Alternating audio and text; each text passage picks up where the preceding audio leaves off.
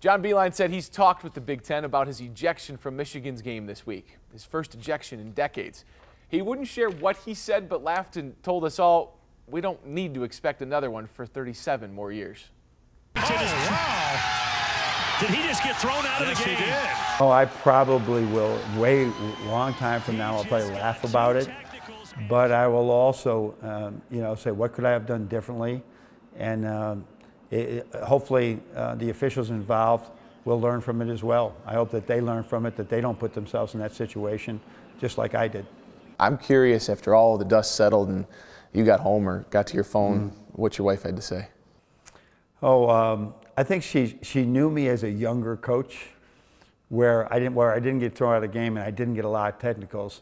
I probably got more upset at officials than I do today. She knew that, but probably was as surprised as I was what happened didn't happen so quickly. You love baseball. I love baseball. I'm curious if watching baseball games over the years and seeing managers get tossed out, if you got any text messages or calls from any of your old baseball pals. I did get from some of my friends said I pulled a Whitey Herzog, right?